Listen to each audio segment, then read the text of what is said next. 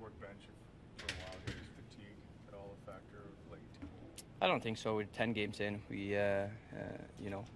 We're feeling good in here. We know what we have to do, and now we just have to find a way to execute it. I think that we're deep enough in now that we should start figuring things out a little bit more, and that's something that we're going to key on and something that we're going to do.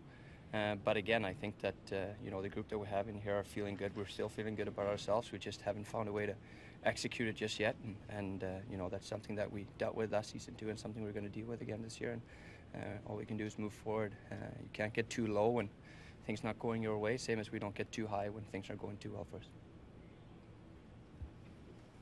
Thanks, guys.